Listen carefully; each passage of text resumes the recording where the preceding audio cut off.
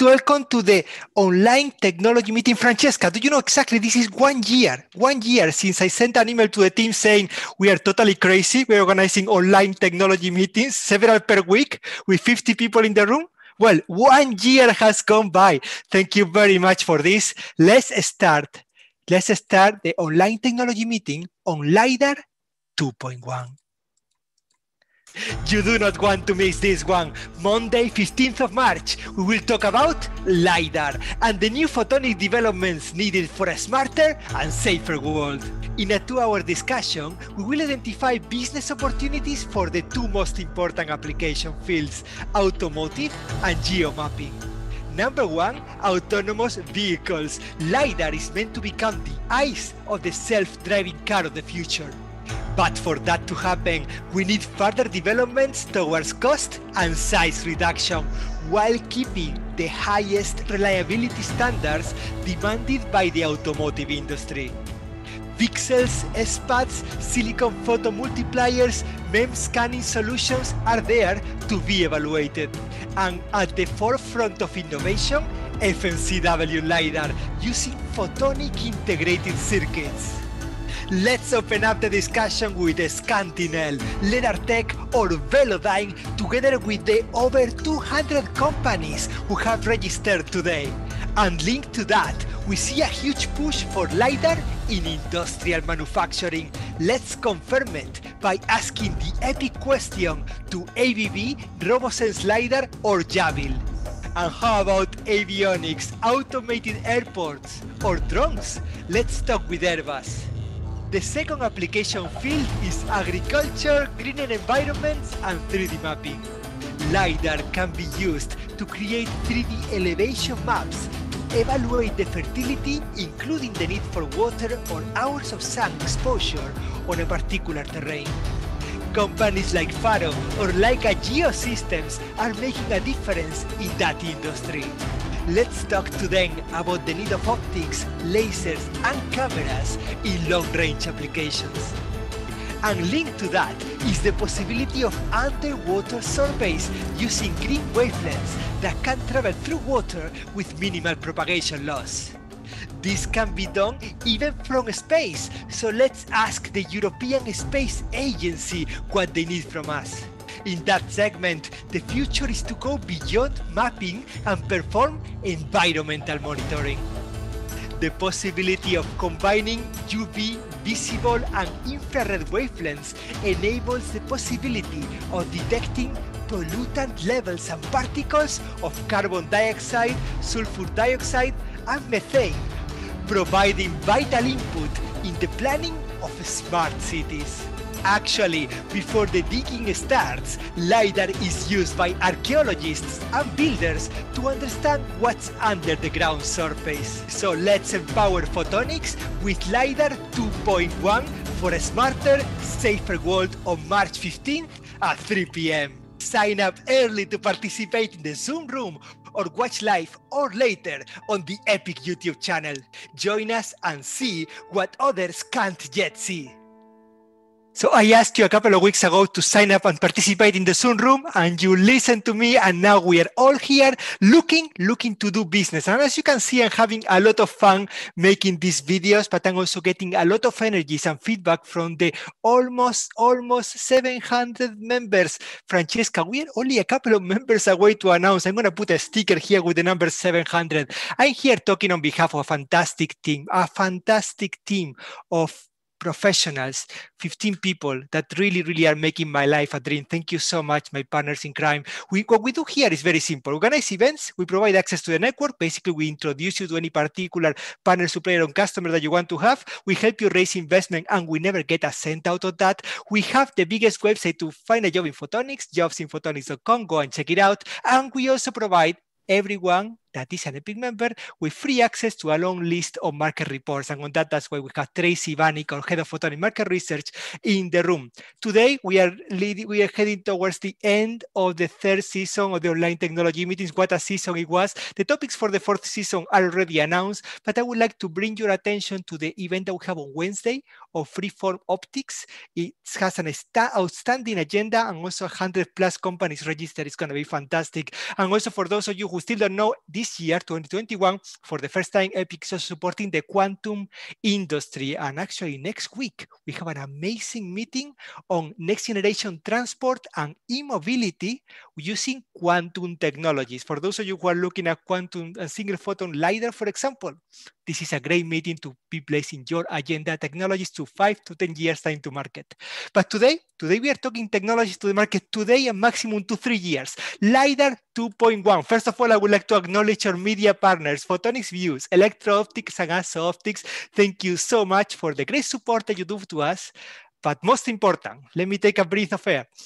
This meeting wouldn't be possible without the support of our sponsors today. First of all, Axetris. We go all the way to Switzerland. We got the best micro optics we can find. But we can also go to Israel and get Actar. Actar provides black coatings, high absorption coatings for the black optics. But we can also go to Munich and get laser components. Laser components is the main provider of any photonic components, from laser to optics, everything. 50% of the products manufactured themselves, everything supporting the laser industry. But we can also go to Besi. You're looking for semicon-like equipment for the assembly and packaging of photonic devices, especially direct diode bonding. But if you are looking for specialty fibers, OFS should be your partner. They provide, of course, telecom fiber, but also they have a high-end development on fiber for automotive. But if you are looking for a complete line of instrumentation, including power meters, energy metering, beam profilers, your partner is MKS-Ophir. But if you go all the way to Sweden, Nyfors. Thank you very much for being one of our main players on the specialty fiber manufacturing. You need a microstructure fiber, you go to Nyfors. But if you need a semiconductor laser, then you go to Finland and you talk to Modulight, specializing the whole MBE growth of the material all the way to develop the full package lasers, even to clinicians. But they have a really long range of laser solutions for LIDAR industry. And you're looking for solutions to the LIDAR industry, Denselight, all the way from Singapore, they design and manufacture DFBs, fabric peros, superluminescent diodes, narrow linewidth lasers, edge-emitting LEDs, indium phosphide, and gallium arsenide. Thank you very much for sponsoring this meeting. And most important, Dr. Francesca Moglia, how did you do this? 200 companies registered. What's in the menu today? Thanks a lot, Jose, for the introduction. Yes, so you are many. I guess you are seeing each other, or maybe some of you not yet, but just to give you an idea of how really the full spectrum is, we maybe move exactly to these slides where we all need glasses. So those who don't have glasses, I'm sorry for you. Today, you are too many. No, you're never too many, but it's really nice that there was so much interest on this event. We have the usual division, like as you see it, end user are there top in the corner. So that's, of course, very important to know. We want to hear their expectation on LiDAR and what is actually that now they have and maybe in the future. That's why the 2.1. So we are looking a bit also to the future today. So then there is the automotive tier 1 suppliers in the very middle. So they are also, of course, on our radar to understand what they are needing now from the supplier chain. And as you see, yes, a lot of supply chain. So we have PICs, of course, micro optics, optics and beam shaping, manufacturing services, the lasers, the materials, the coatings, and so much really going on today. So I don't steal you more time because we want to listen of many wish lists today. So let's give the time and the real to the real speakers today and to the real protagonists today. But first, back to Jose. Grazie mille, Francesca. You did a fantastic job today. Thank you so much. Two things about this slide. The first one, if you are an Epic member and you're missing your logo on this slide, that only means that you did not register to the meeting. This slide is only the graphical representation of the companies who register today. And also, for as long as I'm in the city of Epic, the Epic staff will know the technology of each member individually. And this is also a very important read of this slide. You know what? This meeting is about getting us to know each other. And I love that. So when the meeting finishes, we are trying, not really for the first time because we tried last Friday, but we are all going to go to the Wonder Me app. Most of you were at Photonics Plus and you know how fantastic this is. We are all going to use it to get to know each other. But most important also is that this meeting is live streaming in YouTube. So hello, YouTubers of the world. Welcome to the meeting. If you have any question during the meeting, please post it in the chat and I will read it in the room. If you want to get in touch with any of the participants today, all you have to do is send me an email, jose.pozo@epic-azoc.com, and I will be more than happy to make the introduction. This is, of course, also valid for the people in the Zoom room. If you want to get in touch with each other, please use the internal chat, the private chat, and do business. This is what it's all about. But of course, if you want to get in touch with a particular company that you didn't have a chance to talk during the meeting, all you have to do is send me an email and I will be more than happy to make the introduction. Let's start the show, Francesca. I can't wait. We have to start with one of the key companies in this ecosystem. We have to start with Valeo. And for that, we have Thorsten Beuth, the Valeo expert and engineer for LIDAR technologies. Thorsten, thank you so much for taking the chance of opening the show today. The floor and the attention of everyone, 200 people watching, and I think about 100 people in YouTube, goes to you. Thank you very much. Are you able to hear me? Loud and clear. Thank you. So yeah, I'm happy to to be first stepper here, and I'm also proud to show a bit of what I was working on the last few months and years. I would now share my screen if that's fine with you. Yes, please go ahead. Okay. Remember that you have done a great job, but this meeting is about finding you collaborations. All we want to do is to find how we can help you or help Valeo being even greater than already is. That's the goal, indeed. So, hi, my name is Thorsten Beuth. I'm a Valeo expert for LiDAR technology, and today I would like to share some experience about our near-field LiDAR that we put into a product this year.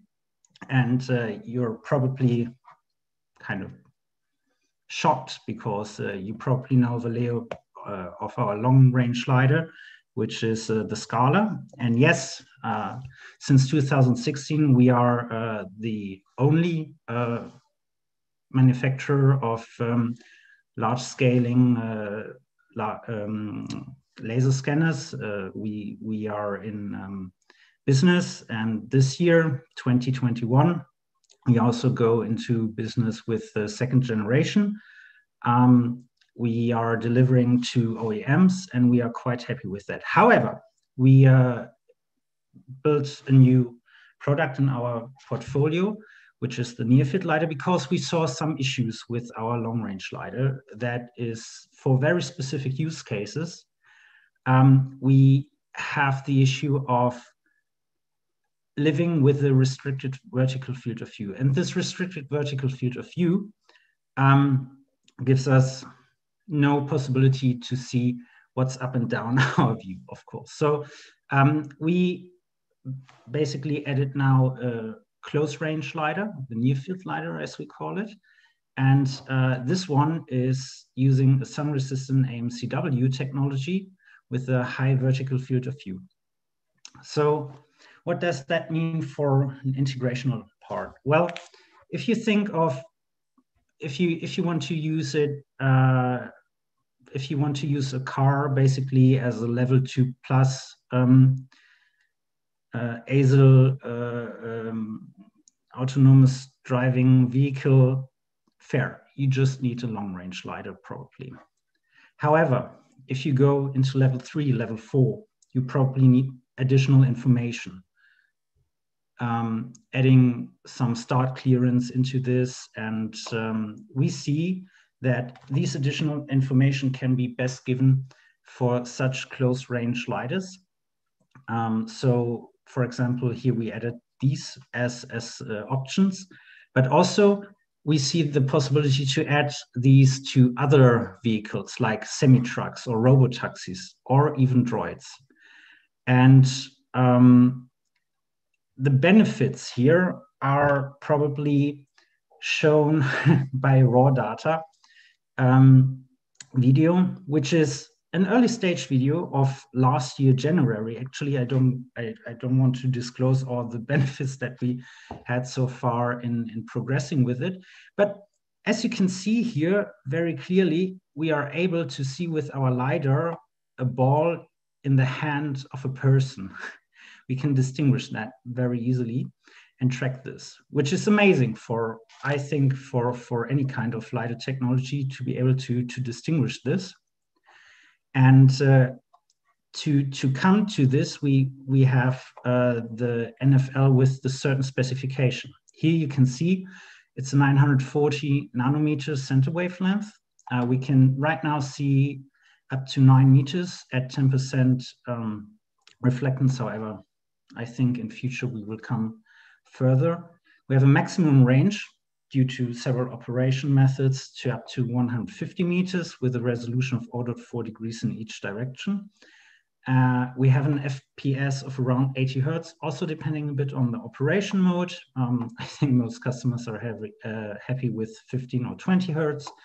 And our vertical field of view is horizontal 100 degree to vertical 80 degree.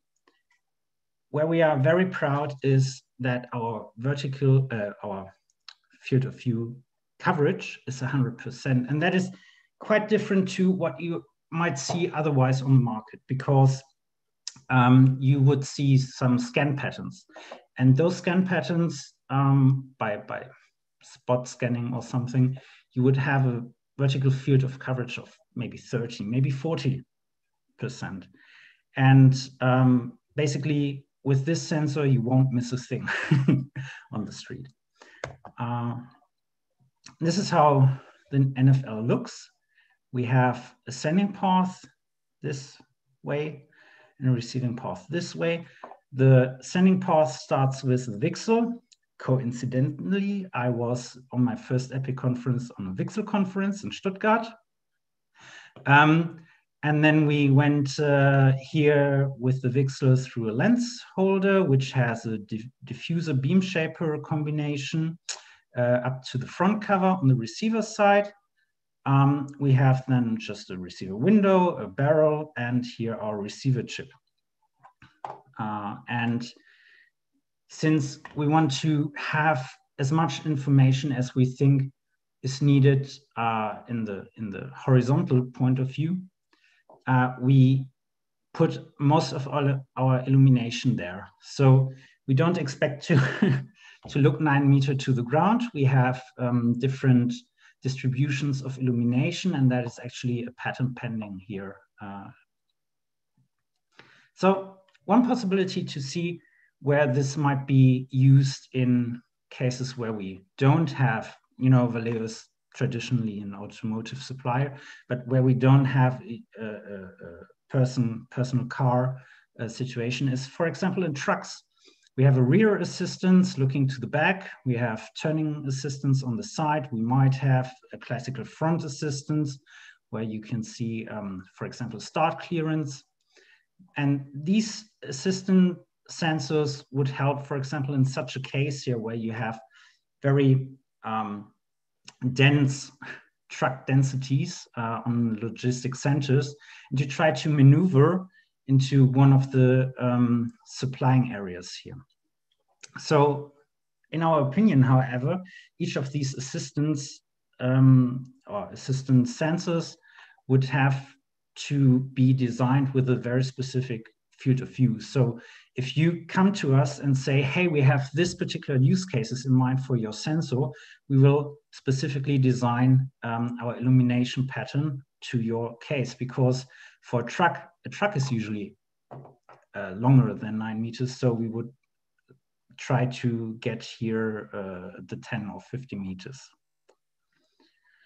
So if you're now interested to work with us from a component manufacturing side, well, if you have VCSELs that are interesting, if you have beam shapers, if you're saying we are professionals on receiver optics, or even have a very specific receiver, please contact me. I'm here also for screening new technology developments, and I will get in touch with you.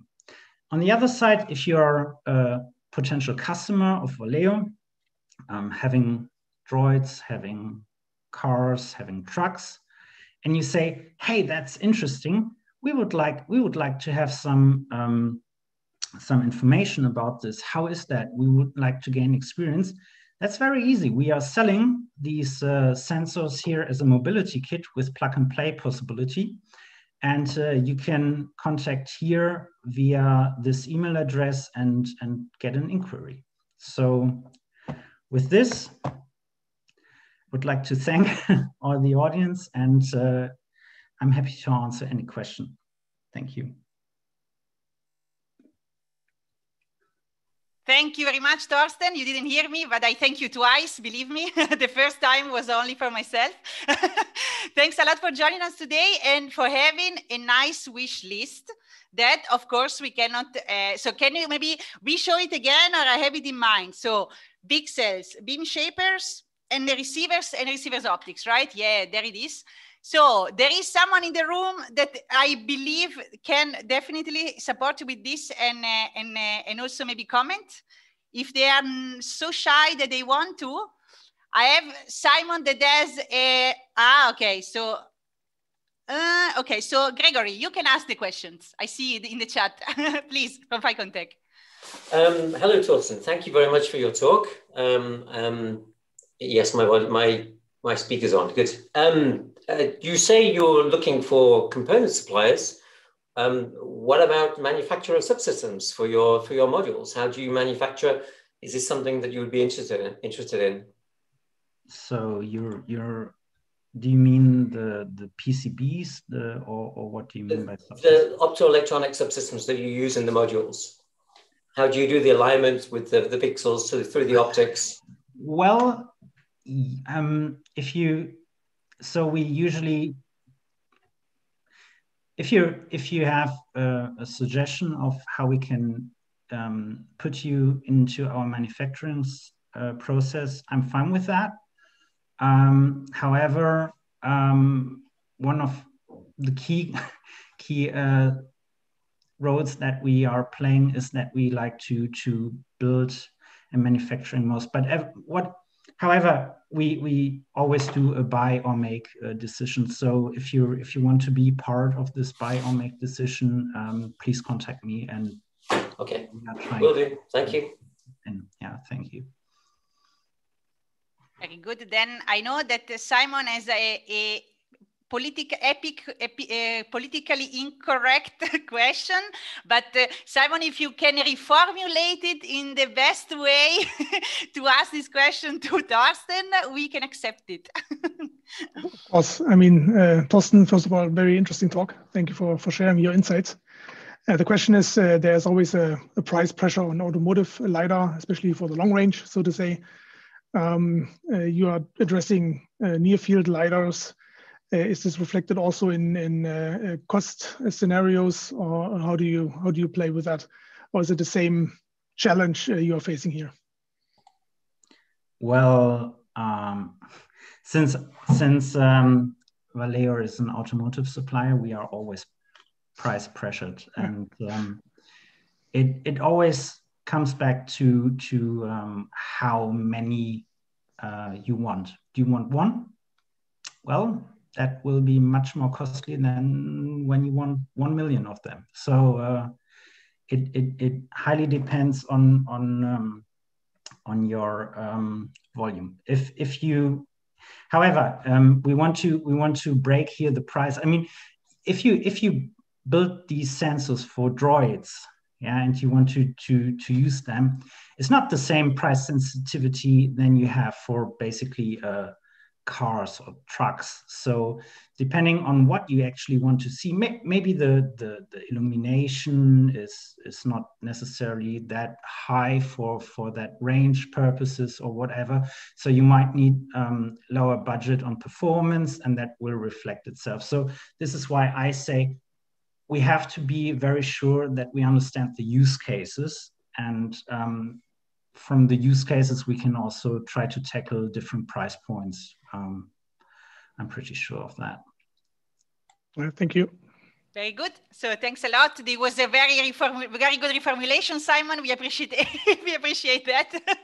So now it's time for Winfried from Laser Components. You raise your hand, right? Please, you can ask your question.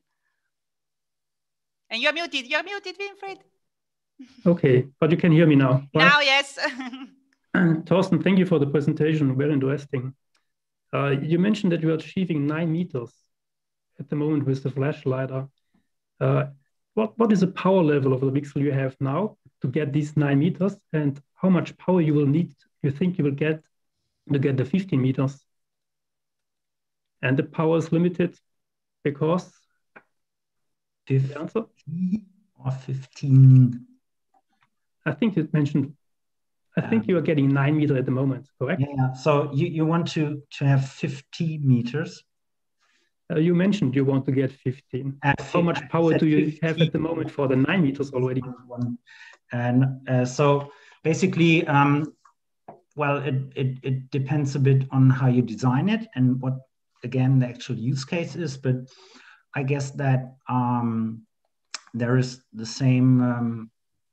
same way of coping with this as in long-range LiDAR. You have a square root dependency on power, and then you probably have clever engineers that overcome this design in a way. So if you double it, you're 1.4 times further in range, more or less. And then if you want 50 meters, you would have to go on 2.5 times or so the actual power that we are using right now. What is actual power? That is something I don't want to disclose. No, it's okay. Okay, we start with we are getting to the secrets, so we are getting to get Thorsten to the limit, but that's enough because then we can speak offline on the details. So that's very good. So now we have another question, and many now people are starting to get excited. So now it's time for Surrey Nanosystem. Michael, you can ask your question you wrote in the chat about the sun resistancy. You hear me? Yeah, exactly. Now, very good. Yeah, there you go. Hey, Thorsten, you mentioned on one slide that this is a sun-resistant AMCV LiDAR, right? So how did you make it? Can you explain a bit more about this? Yes, so we are using a receiver technology that was supplied to us, and that technology is basically canceling out background light, continuous wave light, and this which supplier we have and what AMCW technology we are using, I also don't want to disclose. But overall, we basically have, if we have from our experience, basically no dependency on sun illumination. Okay. Very good. So now we have also another question from Simon, another Simon from Limo. Yes, it's correct. Yeah, so, there you go. Good, you can hear me. So my question is there a demand for higher angles than 100 degree, or is it just now that it's limited by the technology that you are using, by the material that you are using for the diffuser? So what I would find very fancy on receiver and sending side is if you can build me something that has 180 degrees or more. 160. 160 would be possible. 160. Hey, I'm 160 is close to 180. So it's just 20, difference. That is great. This is motivational, It's like on the auction, who offers more? Yeah, I learned to say not no. Never say no. Always say push it a little more, and they are here just to listen to this. So that's very good. Are you happy, Simon? You can almost deal with it, right? No, I'm fine. So if you have higher vertical fields of view and are able to supply these components to us with the quality. That is also important. Not like our competitors with like, hey, we just do it once and that's fine. But with the quality that you can supply on thousands of samples, that is something we are interested in. If you're a small niche industry partner where you can say we can build 10 of these pieces, we have our issues with that. Let's put it that way. But no, we are producing on million levels. So yeah, we will reach out to you. That sounds like the good plan. Exactly. I believe that Vimo can offer a couple more 10, right? Yes, that's definitely. good. So thanks a lot. Now, if I remember correctly, Heiko from Continental raised his hand. Heiko, do you hear us? Hello. There you go. Yes. Can you hear me? Yes, we can hear you. Great. And see you. All right. Thanks. Great presentation. Thank you very much. Well received. From Thorsten, from competitor to competitor. I did AMCV LIDAR since, I don't know, more than 20 years now. I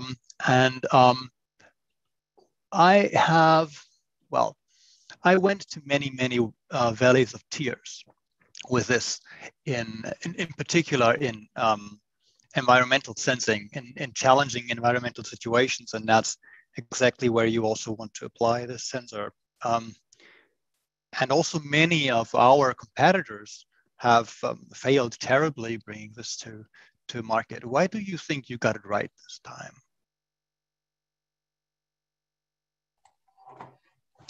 That's a great question. Probably because we are having a lot of experience of our LIDARs that we already have in the market. Each generation that was developed, I personally had some experience with, and from this, we are able to put our lessons learned into new technology and with the right people and the right mindset. And if you know the problems ahead, I think you can cope differently than doing a fast learning process, and you can also get into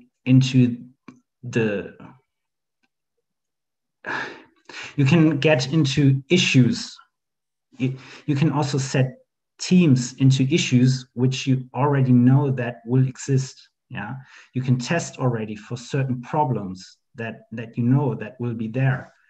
And for example, people are asking for this AMCW. Why is it sun resistant? Well, we know that if it's not sun resistant, it won't fly. So we picked something that is. And for that regard, we use also technology that has other possibilities that would probably people that come now from university would not know about. And this is why we go very fast and very strong ahead with our technology. Thorsten, question from YouTube. YouTube Universe is also watching you right now. Jan Vermeeren from the company KLST wonders about the data that is actually coming out of the unit for the integration of your LiDAR. Are we talking about point clouds or are we talking about shapes? What is the information that you give to the system integrator? So right now we are delivering just raw data. However, I guess if there's interested in object recognition, we can do that. All right. Furthermore, I loved the final slide. That was really truly fascinating. Let me bring it back. I loved it. One of the things that you show us here is that you are looking for shapers, optics receivers, and VCSELs. And VCSELs have had a interesting way of entering the LiDAR market. I would like to discuss this quickly because we have in the room one of the market leaders worldwide on VCSEL manufacturing. We have in the room AMS, Duke Nguyen. How are you this afternoon? 1, 2, 3, Duke. Nguyen from AMS.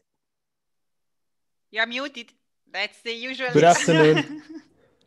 All right, Duke, we have been discussing with AMS in plenty of meetings about the VCSELs for the automotive industry. What is the current state of the art and what could you do to help Valeo? Yeah, actually, we had some conversation already with Valeo for this project. And the state of the art now is the multiple stacks where we're going up to 5 and we are trying to break that. So for that, you will have higher slope efficiency and in the end, the system efficiency to crank out more power. And then in the end, the range. Yeah. Are we talking about VCSELs already being the laser source of choice for miniaturized LiDAR or are we not there yet? There are lots of system solutions or system architectures out there in the markets. You know, there are more than 100 players doing their own system and all of them believe they have the best solution. And we have VCSEL against edge emitter, against fiber laser, integrated laser as well. But with AMS and OSRAM, we have both VCSEL and edge emitter currently. So we believe we are unavoidable customer for developing your LiDAR system. Thorsten, if I could give you the best VCSEL in the world, your Santa Claus Christmas list of VCSELs, Thorsten, could you give us a bit of a spec, something, or maybe you can discuss this offline if you are not comfortable? Yeah, I would rather discuss this offline because it really depends on the specs. Yeah. Thorsten, what would be your ideal VCSEL? If you could say a few like specs on efficiency, wavelength, operation. I'm not so bound on wavelength, I would say. But I would say that something that I would love is a high efficiency with keeping cool. I like things and people keeping cool, and that is something I would like to see for our technology ahead. I love the comment of Greg Flynn from Ficon Tech in the room. Says, what you want is tested, qualified VCSELs. And that's exactly the answer. Thank you so much, Greg. But I also want to talk to you about the beam shapers. You talk about beam shapers being a need that the EPIC network can provide you with. I don't know if you know that we actually have organized lots of meetings on beam shaping. And one of the companies that is leading the way is Skylabs. Arnaud Rigney from Skylabs. Are you in the room with us and unmuted? Yes, I think you should. Fantastic. Be able to, how can you help? How can you help Valeo? Well, I think that our technology is really able to really shape exactly the kind of custom shape you would like or you would need. I don't know exactly what are your constraints or what kind of improvement are you looking at, but probably there's some things that we can bring to you on it that. Is very miniaturized. As you can see in the slide that we can see here, beam shaping would be really in the inner center optics module. So we are talking about something the size of 4 times a dice to play dicing. So what could be something that we can do for integrated beam shaping solutions? Yeah, I mean, yes, we could integrate something in that kind of size, but the question is more about improvement of the shape that we can add to your system. And so, if you are looking at, I don't know, something more flat, more uniform, or with a specific shape, I don't know, then it could be worth discussing it. Thorsten, you're going to be introduced to many companies doing beam shaping. We had the specs clear. Thank you so much. Thank you so much for having the support of Valeo. And now we're going to move on with the program. For many years, I have gone to OFC and Photonics West, and one of the key presentations I always see the presentation from Robert Blum. Robert Blum can speak about silicon photonics for 400G plus transceivers and for LiDAR. Today he's going to talk about LiDAR. Robert Blum is from Intel, General Manager of Intel Silicon Photonics. Robert, thank you so much for being with us today. The floor and the attention of everyone goes to EPIC member Intel to talk about LiDAR. The floor is yours. Jose, thank you so much. Yeah, you can see all the slides. Everything is good? Crystal clear, yes. Perfect. So let me remind you what we're doing here at Intel in the division that I'm part of, the Silicon Photonics division. obviously, it's been a really great journey over the last 4 to 5 years, scaling silicon photonics really to high volume manufacturing after a long period of research. And it's really all about making optics, manufacturing optics at silicon scale, using 300 millimeter CMOS manufacturing, doing wafer level testing, high speed testing, not just of the electrical properties, but also of the optical properties, and then also doing wafer level burn-in.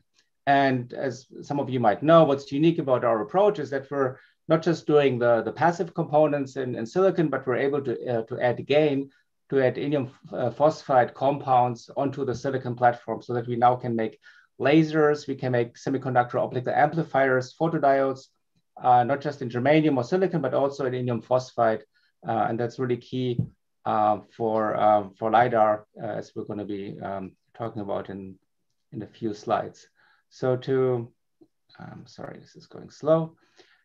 To Jose, to just show you one transceiver at least, right? This is one of the products that we have been shipping into data centers, really in high volume. We've shipped more than 4 million of these units, and they're really quite successful. Where this is all non-hermetic, so we're replacing traditional optics that's using discrete lasers, modulators, discrete multiplexers. We're replacing all of that with a single silicon photonic chip that doesn't need to be in a hermetic package.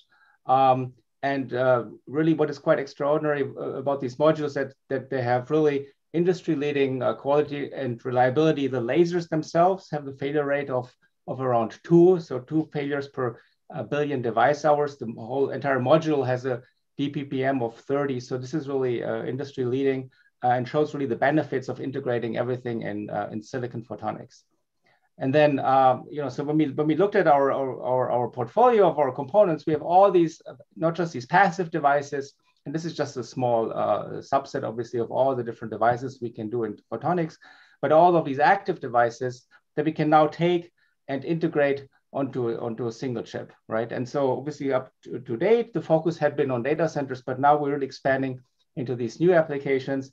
And as you will see, LIDAR is really FMCW LIDAR in particular is really a prime example of where we can use this technology, because we need a lot of components integrated on the single chip.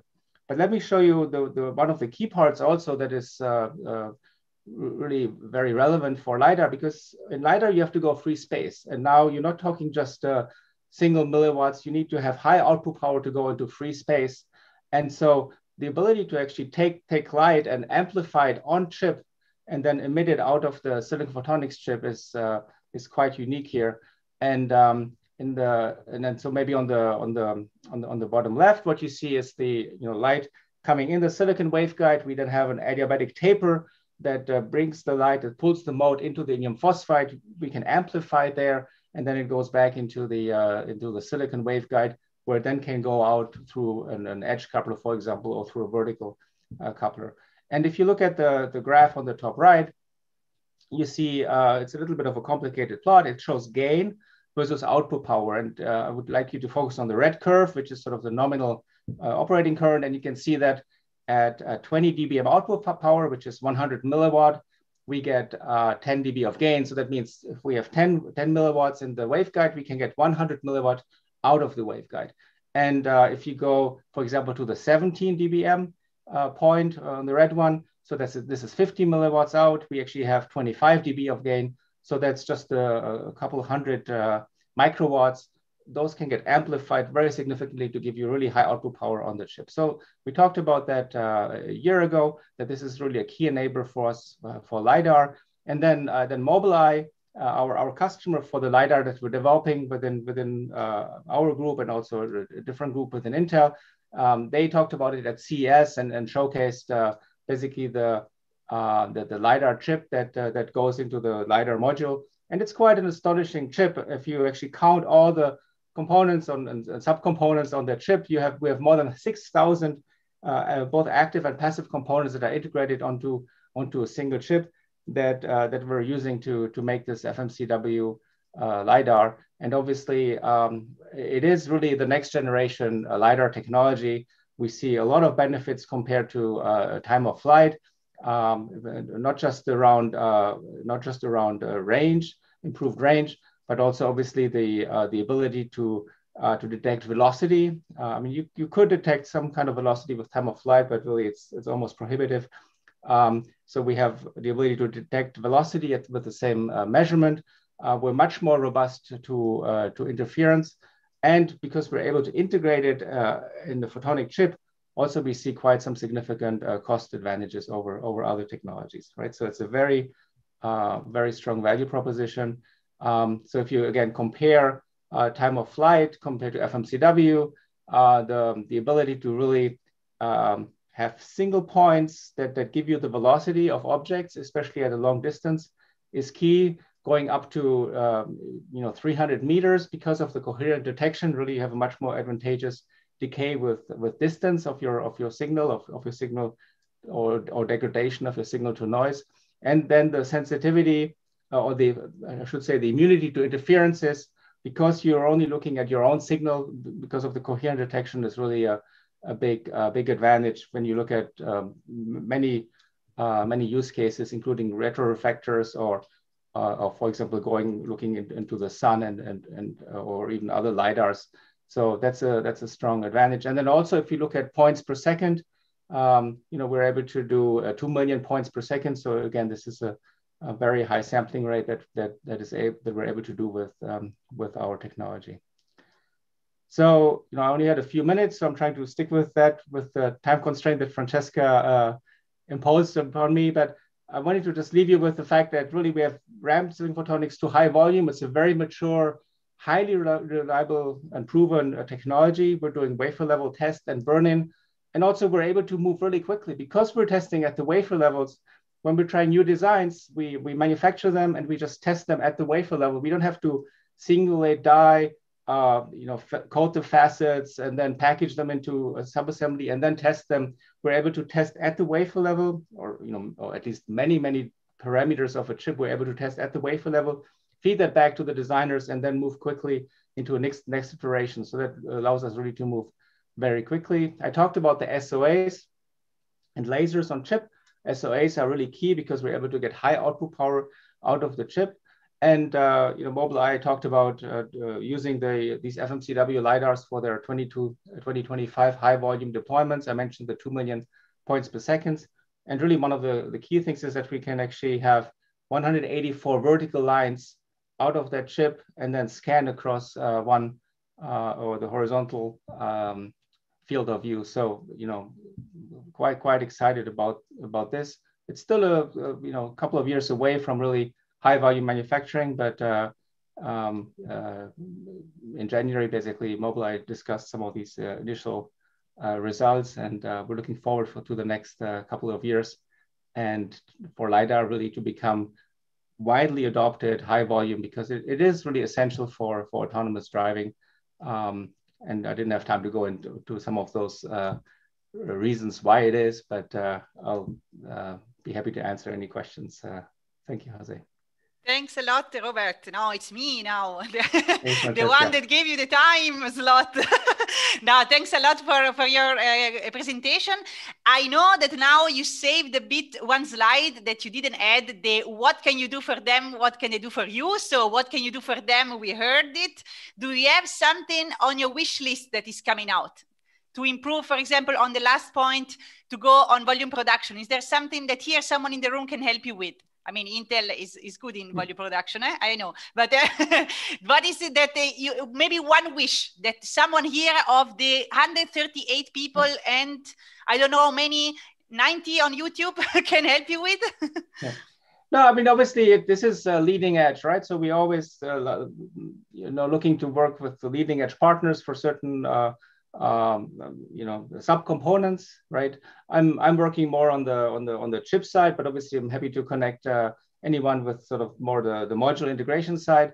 So there's a lot of things, obviously, or there are several things that we cannot do in-house or prefer not to do in-house. I think the other thing is also looking at other markets. I think we're pretty well covered in terms of the automotive space, and it's very clear where that is headed. But I think there's a lot of other applications potential applications for LiDAR that can take advantage of really the small size, the low power consumption, the high resolution, that we're able to achieve here. And, so that I think it'll be also interesting to see if people have ideas on, where else could that be applicable. Very good. That's very interesting for questions also later on. But now I see people are raising hand like crazy. So we start with Simon from MKS-Ophir. You have a question, I know. Hi, thank you, Francesca.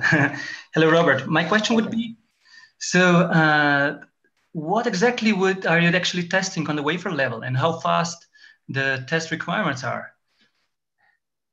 Yeah, so I think the wafer level testing is something we're keeping pretty close to our chest, right? I mean, we're able to really, the nice thing is that because we have the lasers on chip, right, we're able to really probe it and light up the lasers.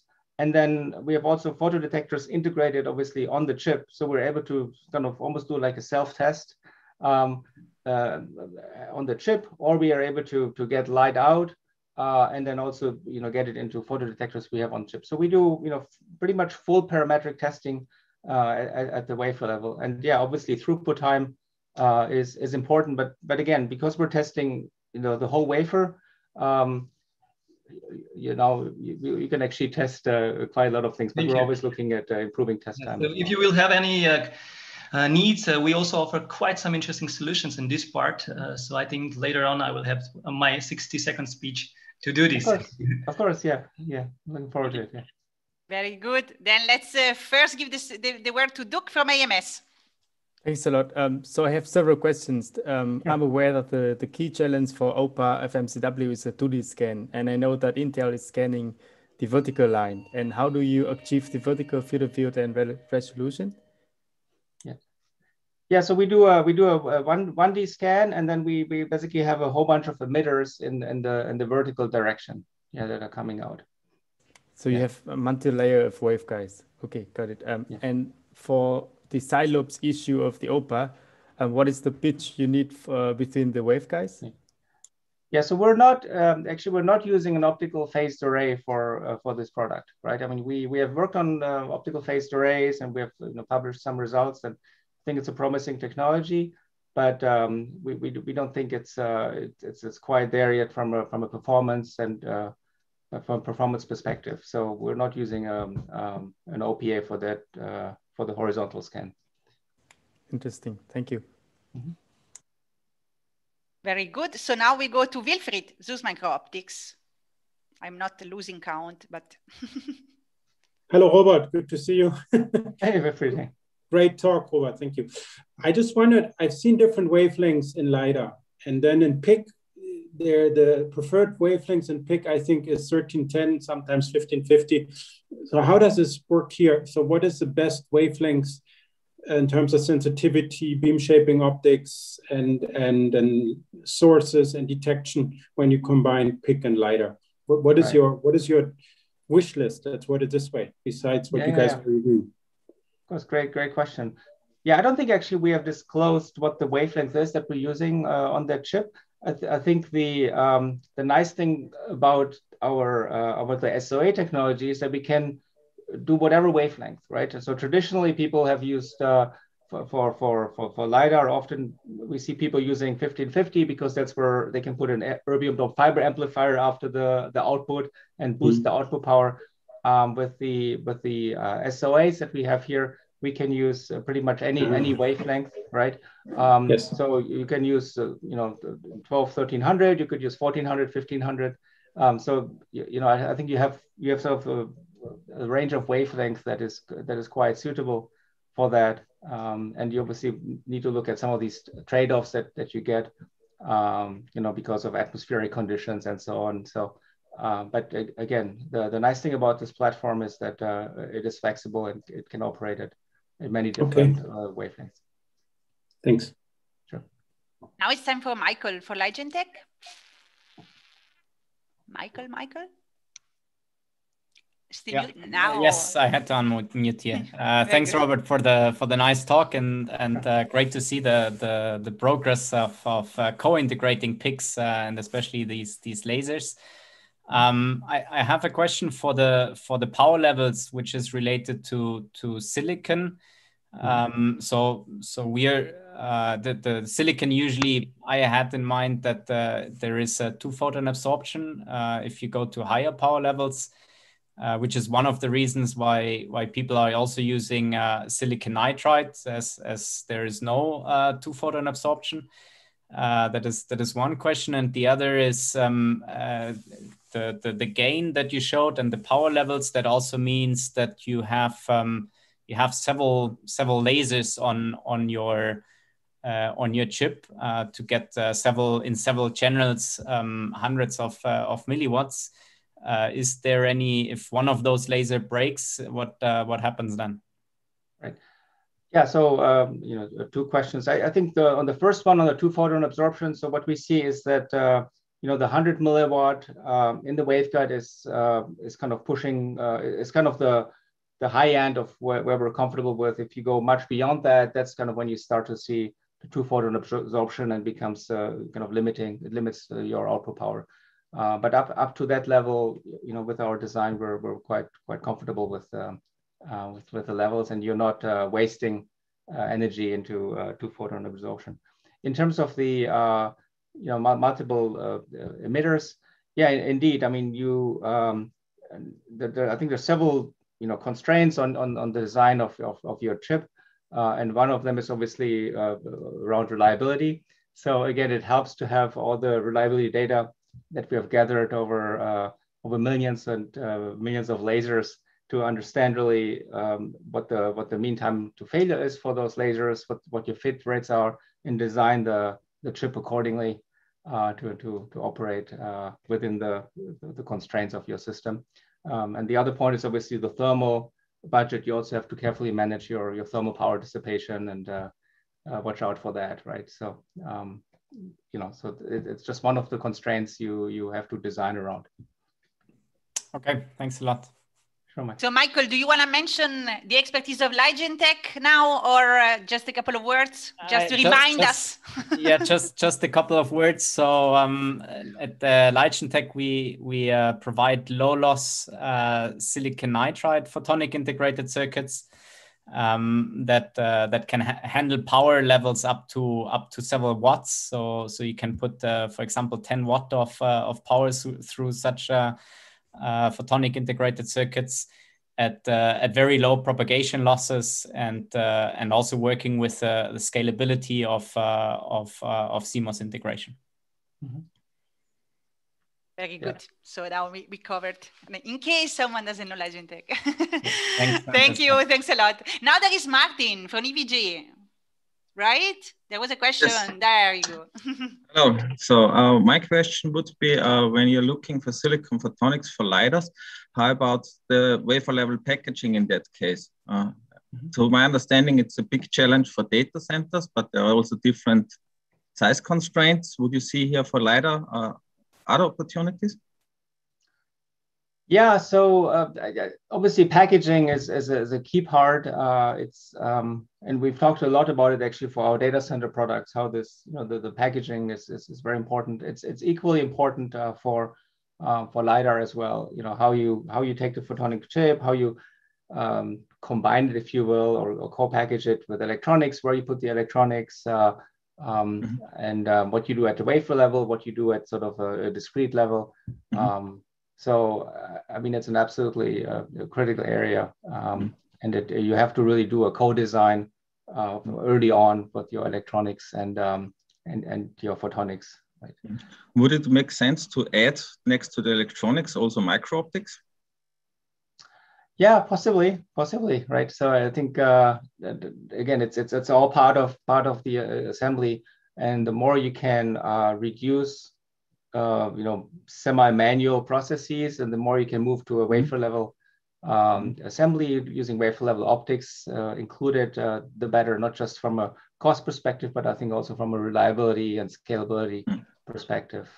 Yeah, so it's absolutely something that we're interested in. Great. Yeah, maybe let's discuss on that later. Thank you. Thank you. So now we have to give a voice to the otherwise muted YouTube. So now I give the word to Jose that will give finally the voice to the channel. Lots of questions from you, Robert, but no surprise. Lots of questions. The first one is coming from one of our French manufacturers of lasers for LIDAR, Lumivert. Olivier Dubreuil has a question for you. He wonders, are 100 milliwatt too weak for automotive FNCW? And what is the total expected power from this kind of devices in the future? I think it's 100 milliwatts is plenty from our point of view, and again, you can always have multiple emitters, right? That you add. So in the end, it comes down to a trade-off between how much power are you spending, how many points per second, yeah. So we're very happy with what we have today. The second question is coming from Optics Balser in Switzerland, one of our key companies making coatings for any optics. And he's wondering, John is wondering, what does the LiDAR module require a folding? Why does the LiDAR module require a folding optic? Can it not emit out directly? You said folding optics? Yes. He's wondering, why do you need to have a special beam shaping to at the output of the laser? I'm not sure I understand the question well, but I think what we're doing is really we send out.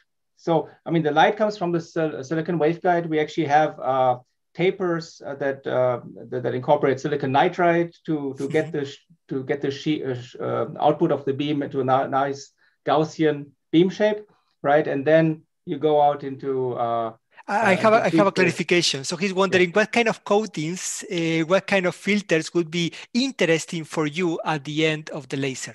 Sorry for that. Okay, got it, out of the chip. Yeah, I mean, there's obviously some optical components that come after the pick, right? So you do need some lenses to get you the collimated beam that you need to go a few hundreds of meters and then back again. So there's certainly some kind of bulk optics after the pick as well. So yeah, so you can. The third question is from one for centers bringing thin lithium niobate to silicon photonics. So you are not going to be surprised about this question. Amir Gadini is wondering, do you use thermal tuning for your phase shifters? If yes, isn't controlling the temperature of the fish and thermal coupling between neighboring components a big challenge?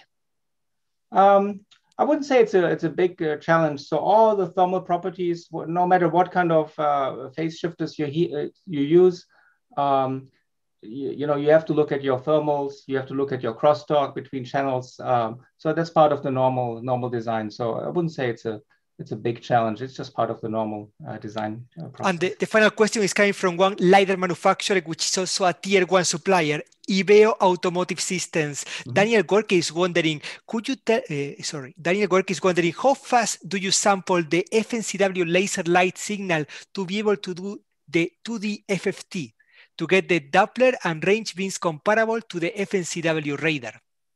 Right. So yeah. How fast do you sample?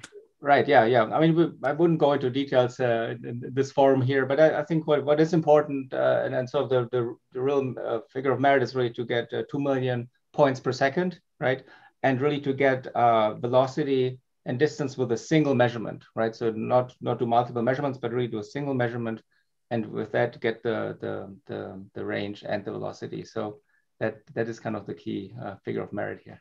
Thank you so much, Robert, for this fantastic questionnaire. You know, my friend Gregory from FICONTECH has a spectacular question. I want you to ask, Greg. Thank you. Thank you, Jose. Robert, hi, how do you do? Good. I guess a lot of what we're looking at is sort of moving in the direction of co-packaging. So if you were to compare your work with the co-packaging movement for telecommunications at the moment, where do you see yourself? Or perhaps alternatively, who is copying from whom? Well, I mean, obviously, this is a key initiative for us, the co-packaged optics, right? So I can talk to you about it for like an hour if Jose lets me next time talk about co-packaged optics, right? I obviously I think they're both pushing the envelope. I think for the datacom, it's a little bit more challenging because you're talking about 20 or 40 terabits per second that have to go in and out of the chip. So the high frequency, the RF, the 100 gigabits per second this line rates, they have their unique challenges as well. The nice thing about this technology is that we're much slower, and so that makes a lot of design challenges much easier. So you don't have the diversity of channels effectively, right? Yeah. Sorry, say it again. You don't have the diversity of channels effectively, right? Yeah, there are not that many high-speed electrical lanes that have to go in and out of the chip. Yeah. Okay, thank you. Robert, in Europe, we are actually moving micro optics as a revolution. We see the biggest growth of our members in the micro optics domain. One of the key companies that is leading the way is Limo. Simon, what's on your mind? I was wondering what kind of aspect ratio for the divergence your emitters are delivering, and in what, how high the divergence of the emitter is. Mm-hmm. Yeah, again, I wouldn't go into specifics here in this forum, but the nice thing is about what the platform is that we're able to do a variety of numerical apertures basically on the chip, right? So we can come in with quite low numerical aperture. We can come out with quite high numerical aperture depending on sort of the requirements. So we're tailoring basically our the tapers and the refractive index of the nitride. We can tailor that to match kind of what we're looking for. Robert, you and me have a lot of things in common. One of them is our love for silicon photonics and also our love for FMCW LIDAR. You're going to love the next presenter. We are going to go to one of our stars in the FMCW world. We go to the company Scantinel. First of all, Davide, congratulations for all the amazing feedback we are getting from all the companies that we introduced to you to do further cooperations. Thank you so much. You make Epic what it is.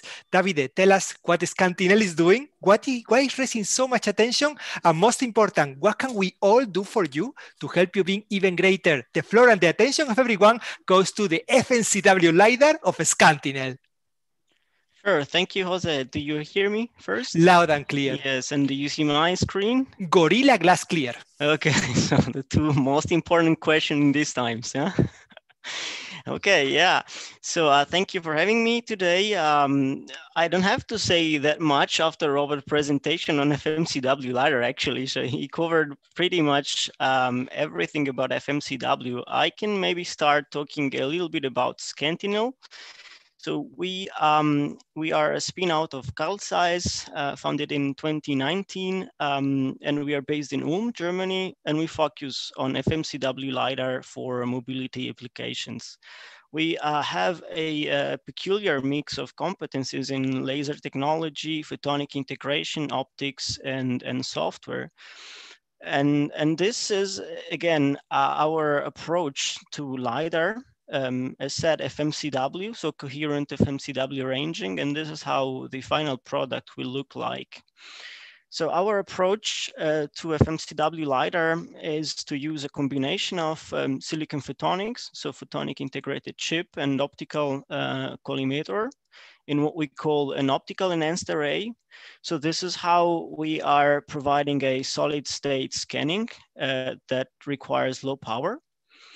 And in terms of SWEP source, we are using a 1550 nanometer indium phosphide SWEP source with a very narrow line width and high linearity. So this integrated SWEP source will give a superior SNR and will reach over 300 meter range. As said, we focus on FMCW, and we've already seen with Robert how many advantages FMCW is bringing. So direct velocity in every pixel. And this is the key to detect and predict narrow objects in so long range.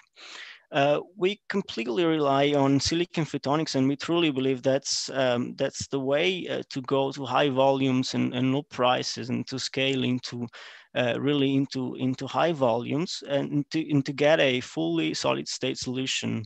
So we all know that price and size, it's a key aspect in this field. So that's why we rely on silicon photonics, and we think that's the future for LiDAR. And then, as also Robert was pointing out, we also believe that 2 megapixel per second is something we can easily reach. And our approach is also to parallelize multiple FMCW channels to achieve this megapixel per second data rate. We have announced earlier in February that we have already out of the fab our first silicon photonic chip. And this is what we will integrate in our first prototype scanner by the end of this year. So that will be a fully solid state based on silicon photonics, and that will, of course, not reach the final specification, but it's already a first step into our solid state FMCW LiDAR. We truly believe that collaboration is essential. We are collaborating already with a lot of partners at APIC. So we are working with SAIS, IMEC, and FIX on different areas in our development. But coming to the EPIC question, we are also looking for collaborations for proof of concept projects in different areas. Or on a more technical side, we are looking for collaboration for low power switches at 1550 nanometers and phase shifters with small footprint. CMOS compatible technologies is a requirement. We are looking also for improved efficiency of the grating out couplers and integration of semiconductor optical amplifiers. So this is also a key step, as Robert was mentioning. And also the integration of isolators, so co-packaging is also, from our point of view, a key aspect in our roadmap. So thank you, and I'm open to answer your question. You know, I can't thank you enough when you keep saying we built a supply chain out of EPIC members. And I love that this is a part of the success story that you are becoming, and how many companies are actually knocking on your door because of what you have achieved in the FMCW LiDAR. We have a lot of questions in the room. We already have the EPIC question answer. I will come to you, but first I would like to go to Elbit Systems. Thank you very much for being in the room today. Asaf, what's on your mind? Hi. Yes, I wanted to ask about the scanning. You mentioned this OEA. Can you elaborate a little bit? Yeah, thank you for the question. That's a combination of a collimator optics and silicon photonics. So it's of course, I cannot give you too much details, but it's a solid state in terms that we don't have any moving parts, and it's achieved basically taking the best out of silicon photonics and optics. And if you combine the two things, you can get a solid state scanning. Davide, as you know, Elbit is one of the giants in security and defense. They are very engaged with EPIC. Actually, they are an EPIC member. Of course, I'm not going to ask him what's his interest, but definitely it is great, Asaf, that you are in the room. I would like to go now, Davide, to some of your future partners. We're going to go first to SUS Micro-Optics, the key company that we have leading the micro-optics revolution in Europe. Wilfred, thank you so much for joining today. What's on your mind? I just wondered, you said you look for special micro optics or special optics for the grating couplers, if I understood correctly, in your list of requirements. So we make special micro optics for these applications, and we also can take your field data and we can design based on your field data the best optics. So what are your specific requirements for your application? Yeah. Of course, so we, in terms of micro optics, we are looking for isolators, and that's something really interesting in our development chain. And in terms of outcouplers, we are at the moment we are scanning different approaches. So we might have additional discussion with the technical team, but there are different options we are now assessing. And of course, yeah, talking with someone like you will help us to decide which is the best one to take on. Okay, let's keep in touch then. Yes. Davide, the second question is coming from a Thank city called Florian Anin in Austria. This company is EVG, one of the key members in semiconductor equipment from micro optics to silicon photonics packaging. Martin, thank you so much for being with us today. What's on your mind? Hello. Yeah, my question would be for your request for the integration of the SOAs. I was wondering what are their requirements and what they're thinking. Sounds to me like a heterogeneous integration wafer bonding task, or do you envision here something different?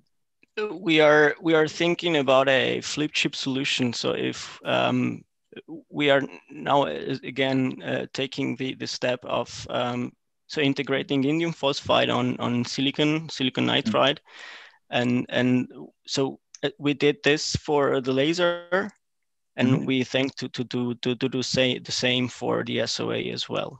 So it's more a flip chip technology. Okay, you're not considering to bring this to wafer level, if possible? Yeah, if possible, of course. That's always nice. But in general, I think yeah, the 100 milliwatt that were mentioned before, it's a spec we also would like to achieve. So that's interesting. Yeah, if you can integrate directly, yeah. Definitely. So there's some papers out that can share with you the work done on our wafer bonding systems for this kind of integration, and maybe this could be then of interest for you. Yeah, definitely. No, let's connect. Always happy to make an introduction. One thing here that you have, I love the Santa Claus Christmas list. So you basically talk about low power 1550 nanometer switches, you talk about grating out couplers, integration with SOAs, and then at the end of the list, I guess because you believe in Santa Claus, you talk about integration of isolators. And of course, integrated photonics is the golden fruit, but also the unreachable fruit, at least for now. Do you have any ideas in mind on where in the system you want to integrate the isolator? Actually, we're open to have them on package or as a micro optics. So any idea to further integrate it, but even on package or in micro optics, that's fine. That's exactly what I wanted you to answer. So thank you for reading my mind. I also have one more question. We go to Israel. We go to Ophir, one of the companies in metrology and measurements. Simon, thank you so much for being with us today. What's on your mind? Thank you, Jose. Hello to everybody. Hello, Davide. I would like to use my 60-second speech to show maybe a few things that would be interesting for you. And also time is ticking. Okay, thank you. So I think exactly for the use in the 550 nanometer range, we have more and more solutions available. And here you are. You should see my screen now. Crystal clear. Okay, so yeah, Simon is my name, and I would like to show you in 1 minute what we do at MKS regarding the LIDAR. So Ophir is a brand within the MKS Instruments Light and Motion division. And Ophir product portfolio consists of all kinds of laser and LED measurement products that can be used in R&D in labs, so in production lines directly. And for LiDAR testing, we offer optical properties test solutions on different levels. So from wafer level to the packaging level and to the LiDAR systems. And for all kind of measurement that you would like to perform. Does it go for power measurement or energy or power? So either you want to measure the pulse characterization of your nanosecond pulses or anything else on the LiDARs, on the VCSELs or laser diodes, or if you, sorry, I'm showing your screen here. Or if you would like to see the far field or near field measurement on beam profiling. So everything what we actually have, we can actually offer you. And the final question that we have, the epic questions. So for us would be really interesting to get your input about your challenges in measuring. That's one thing. And what we offer, you have seen, and we propose that you can check also with us our custom-made solutions that we can offer and see together. So that's it. I hope it was 60 seconds. It was fantastic. You know, I have my own muted cap. we can discuss offline about the interest for measurement, but I want to go now to one of the key companies in EPIC that can provide automation for manufacturing, both in passive and active alignment. I want to go to Gunther Vollrath from IFOTEC. Gunther, thank you so much. He's a friend of mine. Thank you so much, Gunther, for being with us. How can you help the integration of SOAs of Scantinel? Gunther, maybe you are muted. Gunther Vollrath. Okay, we can't hear Gunther at the moment. I can say that IFOTEC actually can do flip chip of 3 5s into cavities facing waveguides on both ends. So the integration is very, very interesting for Scantinel. And what is also very interesting for Scantinel and companies doing photonic integrated circuits is something that my R&D manager and better friend, Ana Gonzalez, has to share with us. Ana, I'm going to ask you what I ask everyone. What's on your mind?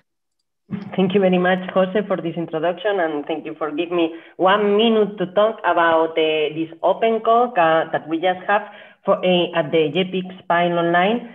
So now, for all these companies that want to explore the possibility to introduce or to develop a LiDAR based on photonic integrated circuits, I mean, silicon is great, but if you want the highest density and a lot of different functionalities, you could explore the possibility to develop an indium phosphide chip for LiDAR applications. So for this, JPIC Spine Online want to help you, and we just opened a demonstrator call. You could apply almost during all this year until November, and well, we could finance the 50% of your project. So please, if you have more questions, you can just send me an email.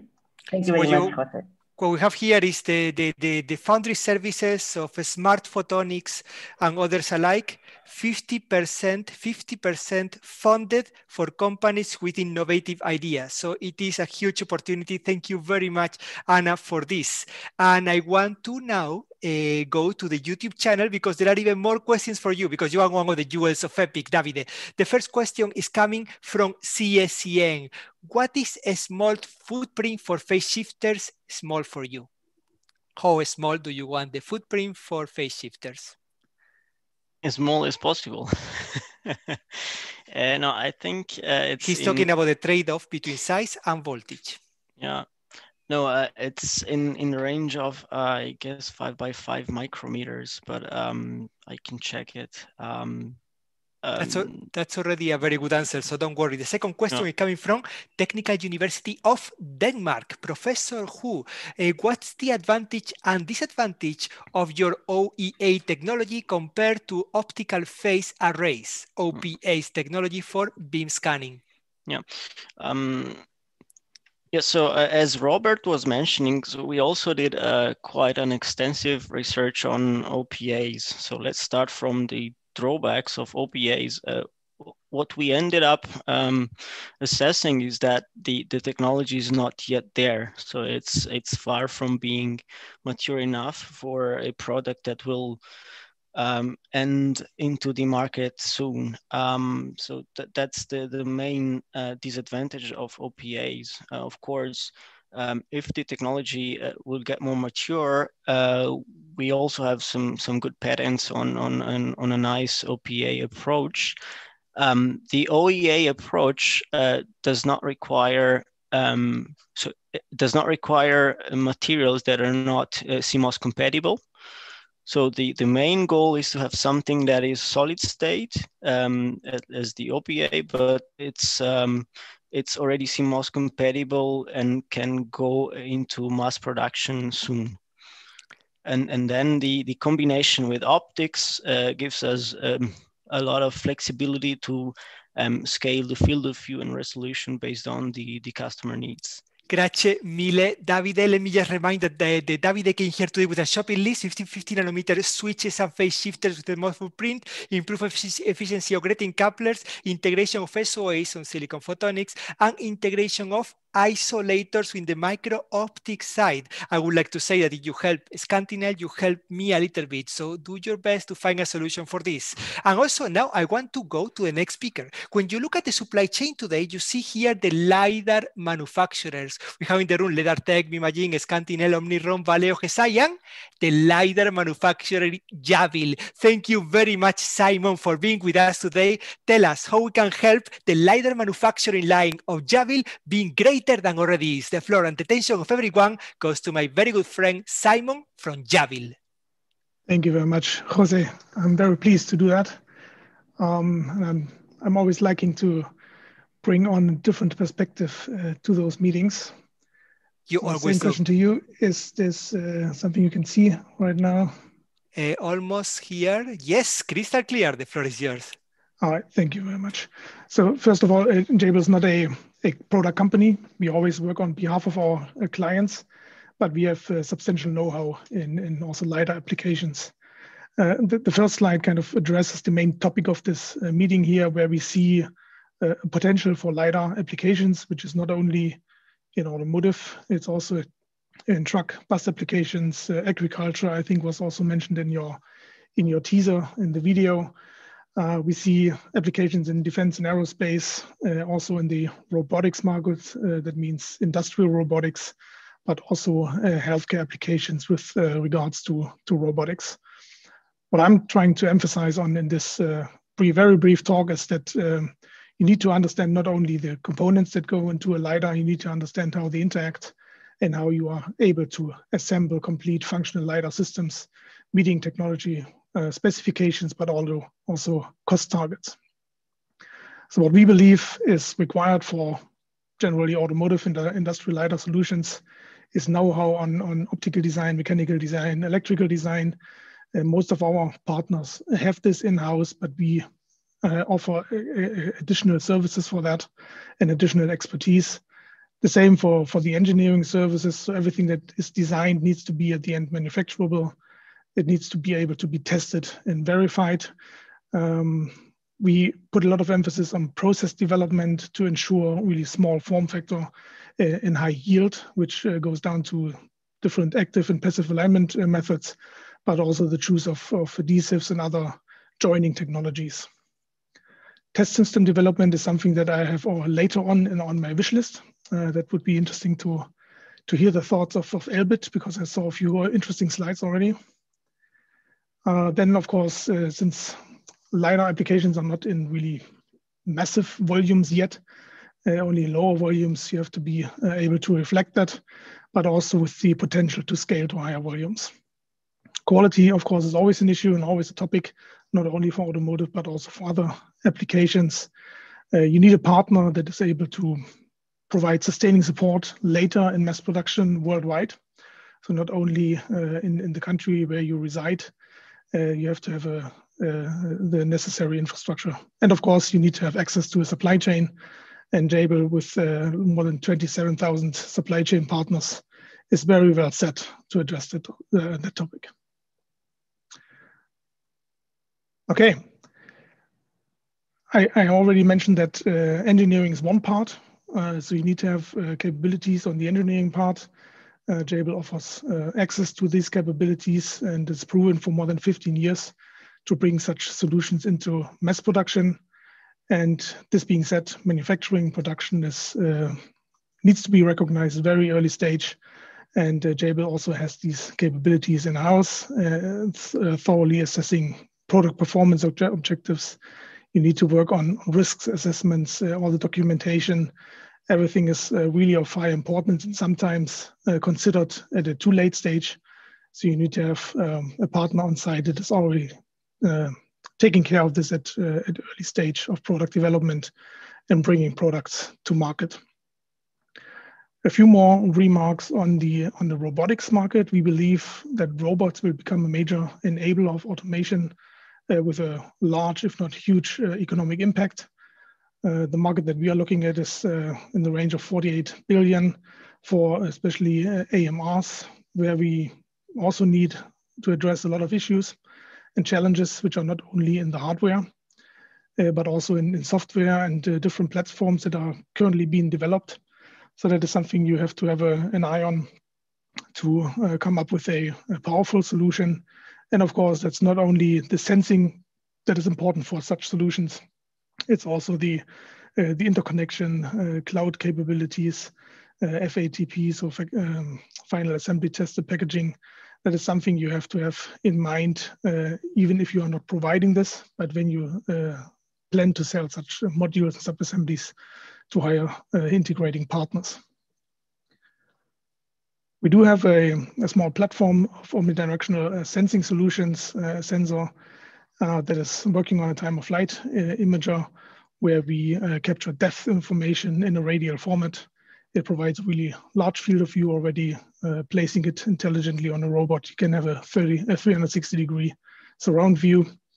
And I also have a video. I hope that works now.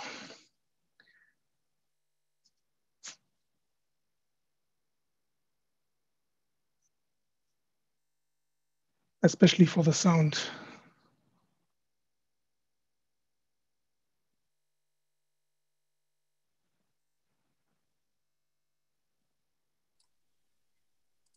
No, the sound doesn't work, but do you want me to solve it from our side?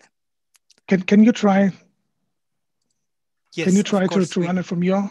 Yes, I can try. I'm not very good at working under pressure. And I know you asked me to be prepared just in case, but you know that I also a mess when it comes to these kind of things. Let me see when we have the presentation file. Sorry for this, everyone, but it is a fantastic video that we want all of you to see and try to find ways to collaborate and improve. Let me just 1 second. I like that everybody's saying, okay, let's see how long Jose takes to solve this issue. Sorry for putting the pressure on you now. Yes, it's coming to you, and it's coming to you with the best video and sound that I can actually afford to give you. AZO Optics decided to build this sensor because we had customers coming to us knowing that we had capabilities in the automotive space with LIDAR. And we also had from the consumer space capabilities building 3D sensors. And there was a sort of middle ground for autonomous mobile robots and drones that didn't have the right sensor fit, either too big, too small, not the right distance, etc. And our team decided that it was a really good idea that we could showcase Jabil's Acuum in 3D sensing by building this really novel sensor. This is the first truly omnidirectional sensor based on a time-of-flight sensor. Over my shoulder, we have a robot that we have mounted our sensor to. And the reason we built this robot was so that we could put the Jabil omnidirectional sensor on a simulated autonomous mobile robot. And the reason we did that is now we can drive it around warehouse and material handling facilities and actually test the sensor in the actual environment that it's going to be used. What's unique about this sensor is traditional depth sensors tend to be planar. They tend to look straight out with a vertical field of view and a horizontal field of view. What you look is kind of what you see in a standard 2D camera. What was really interesting about what we've built is that we're now able to see in 3 dimensions. So we put a 360-degree lens over the top of an image sensor, and in this case, a time-of-flight image sensor. And so we're actually able, as the sensor sits, be able to capture depth 360 degrees around the sensor, as well as we're able to see vertically 60 degrees. And so instead of having to take the traditional 2D projection cameras and stitch 3 or 4 to see 360 degrees, we now set 1 camera down and we're able to see 360. So it simplifies the number of cameras that you're going to require, as well as the integration of the cameras, and then sort of now the depth information that you're pulling in from the field and having to stitch that together as your autonomous mobile robot is moving through, as we said, a warehouse or a factory. At the current state, we've just completed building 50 evaluation units, and we're open to supplying units to those that are interested. We're continuing to work on our API and our SDK, as well as some of the internal algorithm development we've been doing to tune the sensor, reduce noise, and improve the capabilities for the AMR and drone applications. All right, you're good to close that one. So thank you very much. Thank you very much, Simon, for a great presentation. It is at the end of the day, what we are looking for is cooperations. I have to say something. Jabil has been the company in the last year to whom I have made most introductions for Epic member, and I got fantastic feedback from micro optics with very high aspect ratio to silicon photonics to light sources.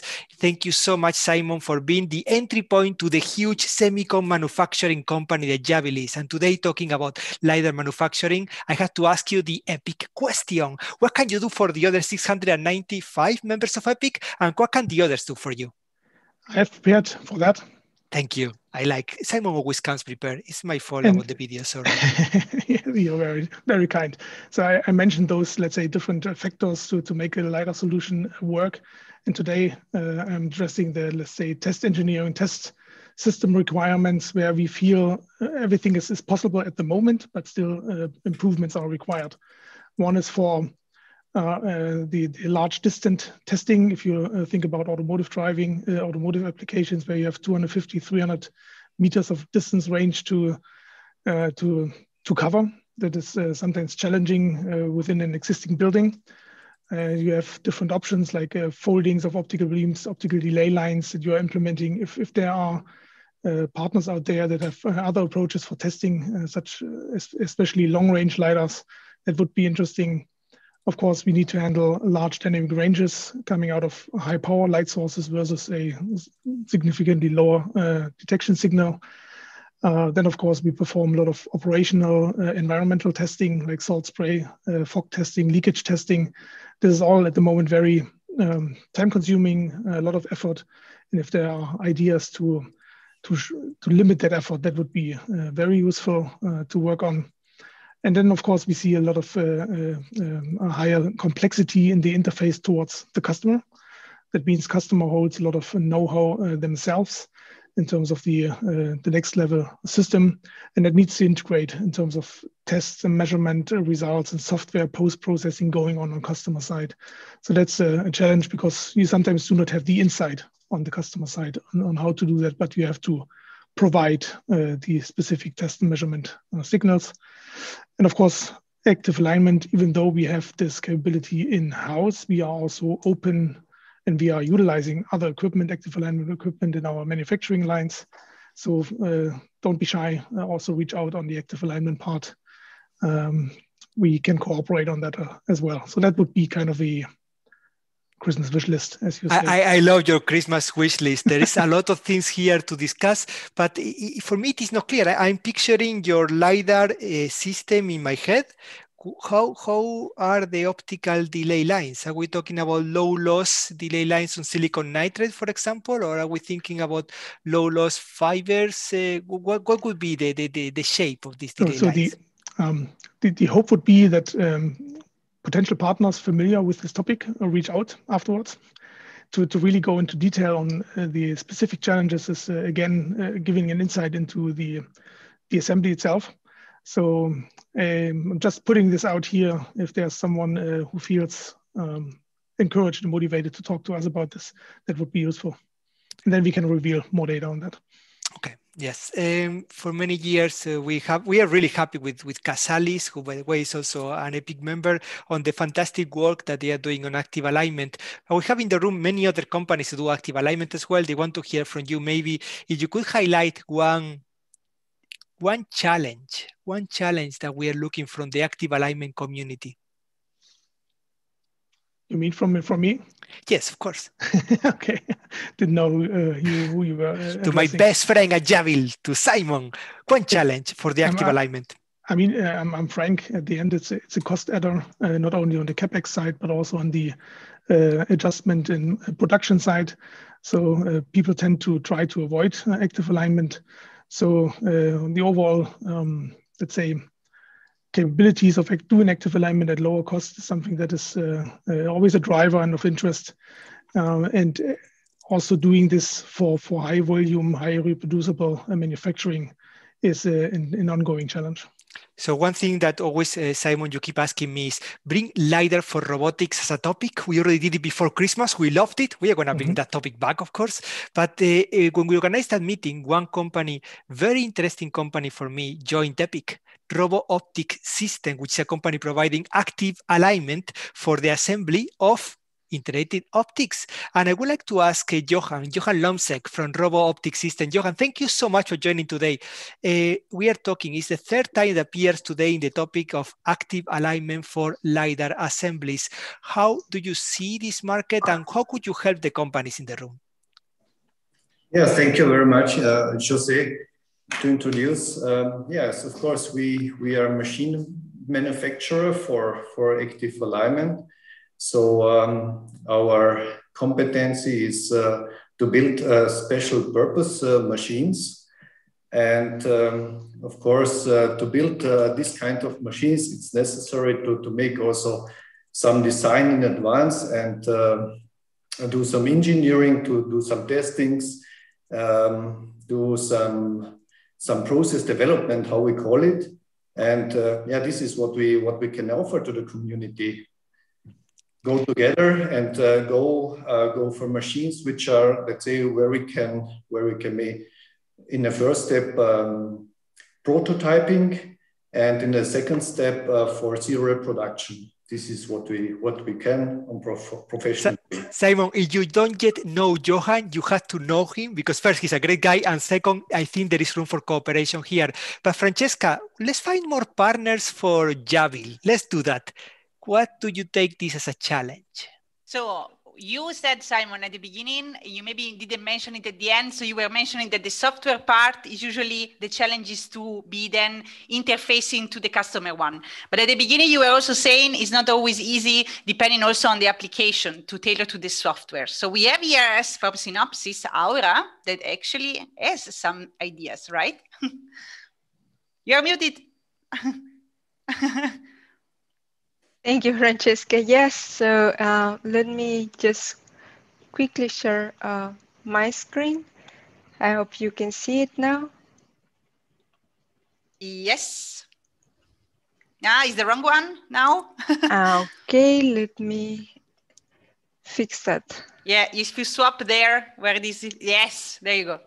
Okay, well, yeah, it is actually always very important to consider what we can do at software level to do the design of our integrated photonic circuits well, right now we have seen the real necessity of interfacing not just only the part of integrated photonics, but also the part of the EDA, because many of the actual designs for products, they do have the electronics part and the photonics part. So that's a very important integration that is needed. So at Synopsys, we have tackled or addressed that challenge by creating the unified electronic and photonic platform. So what does it mean? So from the IC design point of view, you will have a complete cockpit in which you can do all the simulation design that you need for your integrated circuits, including the layout part, the circuit part, which is very important for interfacing with the optoelectronic co-simulations with EDA, and as well all the simulations that you need at device level to assess what components you are creating. And of course, very important is the physical verification part. So this complete platform will allow you in many of the application fields, including of course sensing and LiDAR, generating integrated circuits which are interfaced with your EDA tools and that can be easily verified afterwards. So yeah, any kind of application which will use integrated circuits and EDA world is it's a very good option to have a seamlessly integrated platform that will cover both worlds, and very importantly, the optoelectronic simulation part. Very good. Thanks a lot, Aura. So now we have also a question from Wilfried, right? From ZEUS Micro-Optics. Hello, Simon. Very good talk. I liked that video. It was really good. I just wondered how will it be in general? How do you see it? How will because you found a custom solution between these two extremes for the robotics market. How do you see that with similar activities that we already see in consumer systems like Sony and Lumentum. They make all these LiDAR applications for the eye devices. There are similar things probably for the other consumer systems. How do you see this transition going? Will there be, because we saw a lot of industrial and automotive players, but how do you see the consumer entering into this market, consumer manufacturers? That's, I think, a very, very good question. Thank you, Wilfried. I cannot mention or give an answer related to specific company names and on their strategy. My feeling is that there are companies out there that are moving up the value chain to offer higher integrated solutions, and they rely on partners that are capable of designing and producing those. Some only do the advertisement on the higher level system, but only sell components.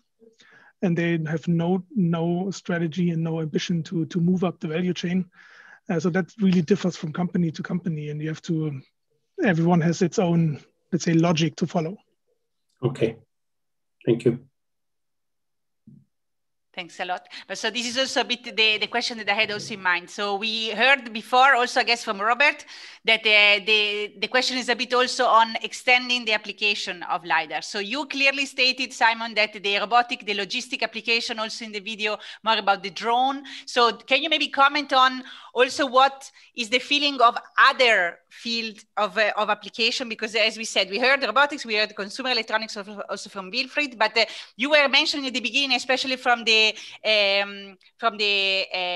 agricultural application. So do you have something like a benchmarking idea of maybe a period of time when we will expect this really being booming, or do you have some feelings that you can share with us? It's more feelings other than let's say solid information. We see a lot of requests like coming in daily to elaborate on this for LiDAR in different applications, and also agriculture is one of those. Cost is always a topic, and everyone knows that the automotive LiDAR is costs right now preventing also for higher integration there. So that's always something that needs to be addressed, and we also give our input. We, like with our omnidirectional sensor, we also addressed the cost topics. But this is something where we are still on a roadmap to a final solution. Very good. So that they were a bit more than feelings then. If you have so many requests, it's a really solid statement that you gave us. So thanks a lot for this. And yeah, let's see. So maybe one day, instead of talking about LiDAR for robotics and automotive, of course, we will talk about only about some new sector that is coming up. We will see. But now let's keep still to this agenda of today. So now it's time for laser components, right? So Wilfried, from his new I love Wilfried. You know, Wilfried, what is the purpose of this meeting? The purpose of this meeting today is that we all get to know each other. Wilfried is taking the fascinating role as being the closing speaker of the day. And that is something that I want to highlight. It has been so far a fantastic meeting room ready for lots of cooperations. And what I want to tell everyone is that when the last presentation of today finishes, in the chat here, you're gonna get a link. You're going to get a link, and I want to ask everyone to click on that link and to close Zoom. Click on that link that you get in the chat and close Zoom, because we are all going to appear with a little bubble in a beautiful map for us to get to know each other better. All I ask you is to try. Just if you only have 5 minutes extra, that's fine. 5 minutes is good enough, because you cannot imagine how fantastic it is for us to get to know each other better. This is what I dedicate my life to. So just to remind you, after this presentation, in the chat, you will get a link. All you have to do is to click on that link and close the Zoom. And then just follow very simple instructions. 30 seconds after, you will appear in a room for us to do virtual networking, almost as good as if we were in a conference all together, with a little pity that I cannot have a beer and a dinner with my best friends who are in the room today. But with this, I would like to give the floor to one of the key companies that we have in EPIC that manufacturing photonic components. We go to Munich, we go to laser components, we go to a company that 50% of the products are self-manufactured, from optics to lasers. They have done a great job in autonomous driving with a new facility in the US, which, if I'm not mistaken, opened a few months ago. The floor and the attention of everyone goes to laser components. Thank you, Jose, for the introduction. It was Photonics West last week. Photonics West without the robot or laser components is not Photonics West. I mean, you can virtual or presence. The robot has to be there, right? Right. So everybody's missing the Photonics West show. I agree. It's a pity, but I think it's good that you have these conferences. We can share some information and updates. So warm welcome to everybody. Thank you. My name is Nyfors and I'm the head of the active components and laser components. And as you can imagine, the active components is an important topic for LiDAR applications. I hope you can see the screen. Gorilla Glass clear. Okay, perfect. But unfortunately not the next file. Try the spacebar, normally works. Keep it simple. Oh, we had the problem already as we tested it. Oh, now I got it. Okay. So LiDAR is a very hot topic, I know, but you probably know LiDAR is not really new. So looking to the history books, you will see that one of the first LiDAR systems was done in 1969 with Apollo 11 mission. They have installed a retroflect on the moon, and then they could measure the distance between the moon and the Earth with a laser. And there you already can see the big advantages of optical systems or optical distance measurement. You can make a fast measurement, you can make it accurate and non-contact. I have selected 3 technologies now, even if I know and we have seen there are some more, but these are the, I would say the most common everyday life at the moment. So it's a triangulation, phase shift, and time of flight.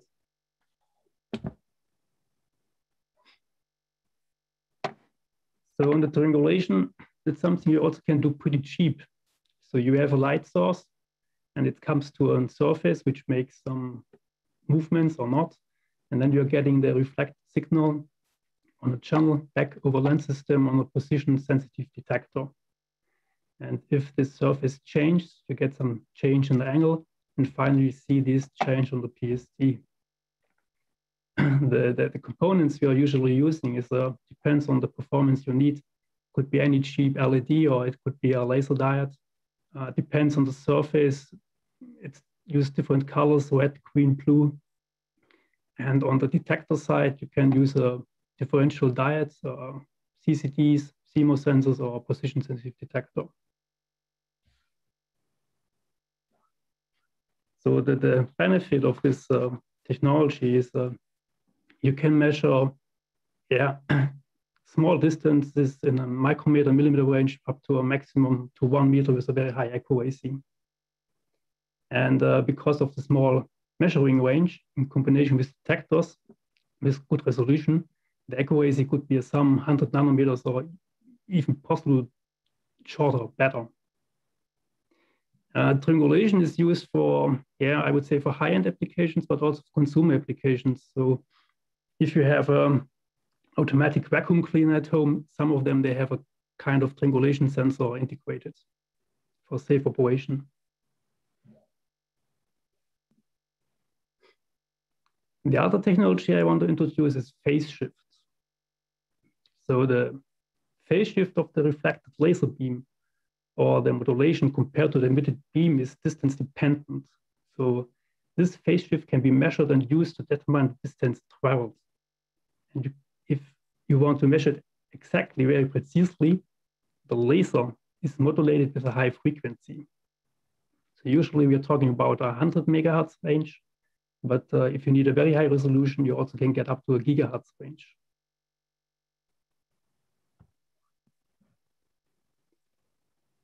There you can see a typical LiDAR sensor based on phase shift. It's something most of you have already used at home. So you can buy these LiDAR systems on any construction market.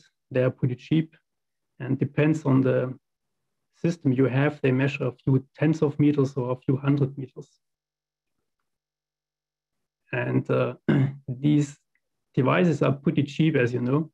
That means also the components integrated in these LiDAR systems must be very cheap. So therefore they are using industrial low-cost lasers in combination with pin photodiodes for short distance. And if you want to measure long distance means 100 meter, 200 meter, you have to replace a pin diode by a silicon APD, an example.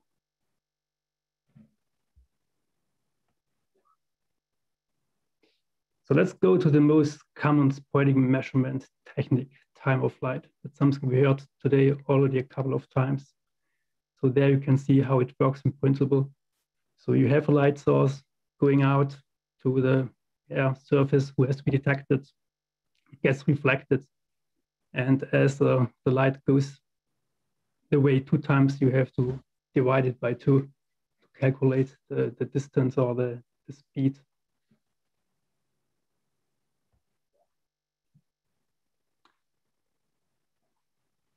These technology you can see in, I would say, most all consumer applications. That's something we already have discussed about it. Here you can see some typical consumer applications.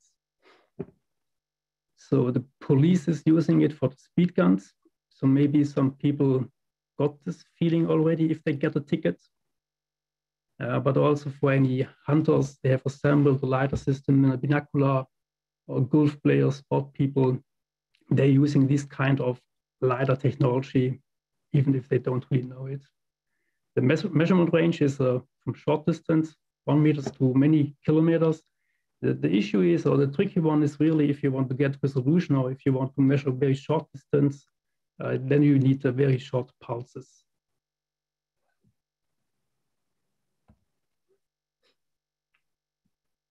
Driven mainly by automotive, the topic scanner is getting more and more hot, yeah. And on the green highlighted field, there you can see what is in principle available, commercially available moments.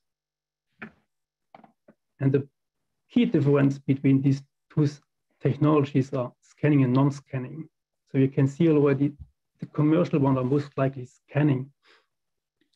This is a technology, it's very well known, it works pretty well for many, many years, also in industrial applications, in consumer applications.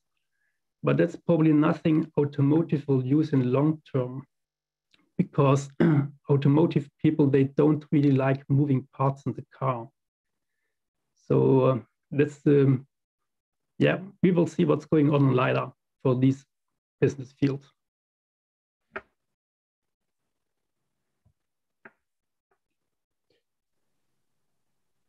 Here I picked up a few examples of standard 3D laser scanner technologies for automotive or for industrial. So the first one you can see here, that's probably the most popular one.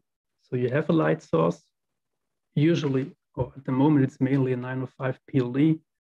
You have a rotating mirror, and then you bring the light to the far field, getting back, and then it goes to a detector.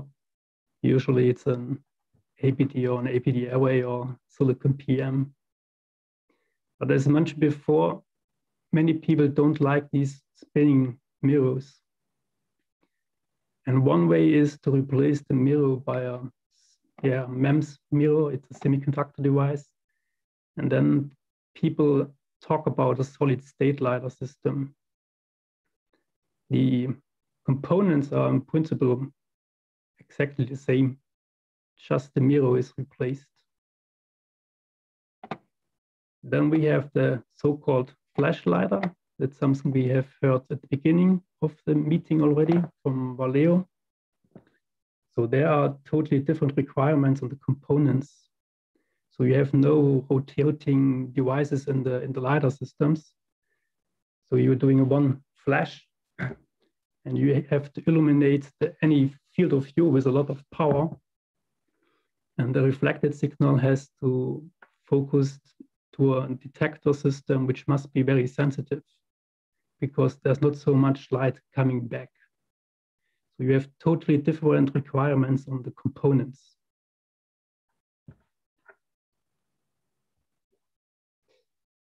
So what is the message of this presentation? So the message is, at the end, there is not a perfect LiDAR system available. So depending what you want to do or what you have to do, how much it could be, you have to find the right LiDAR system, which is the best option or the best solution for your requirements. And even if you have found the technology or the LiDAR system you want to do, unfortunately, there's also not a perfect emitter and not a perfect detector. So you see there are challenges all the time.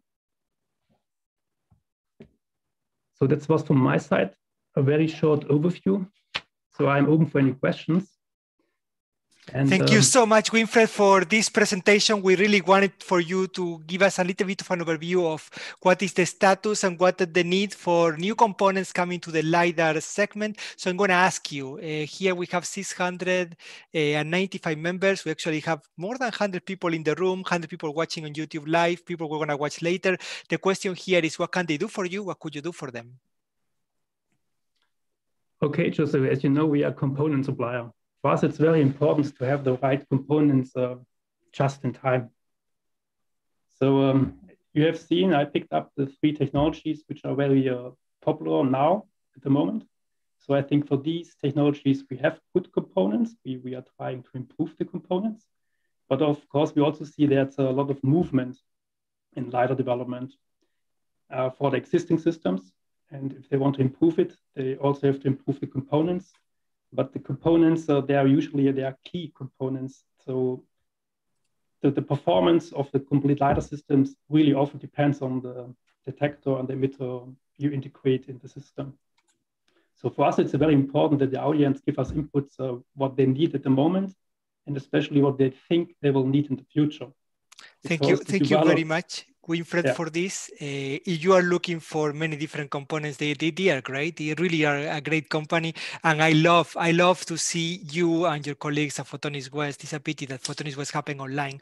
But no, what I want to say now is that I'm very happy with the Santa Claus Christmas list presented today. So I want to summarize it. First, Valeo is looking for big size beam shaping and receiver optics. Intel is looking for new technologies and approaches for integrated LiDAR. Anything. They love FNCW, but anything. Thank you so much, Robert, for being always scouting technologies in the members. Scantinel was looking for low power 1550 nanometer switches and phase shifters, improving efficiency creating couplers, integration with SOAs and integration of isolators. And Javel is looking for delay lines, beam steering, handling of large dynamic ranges, testing and new active alignment approaches.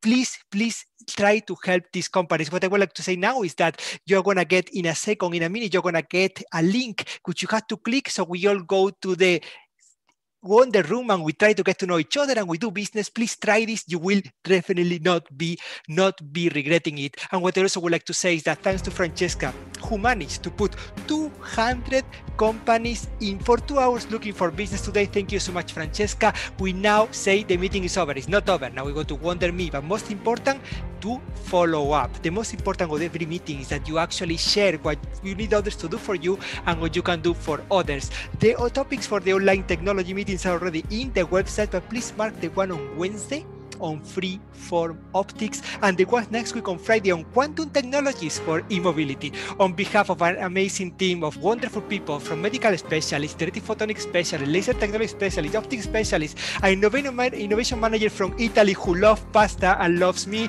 and a great team on marketing and communication led by Carlos Lee, CEO of Epic. I would like to wish you that you wear a mask and wash your hands because I can't wait to start traveling again. Until the next time we see each other, take care of each other. Bye-bye.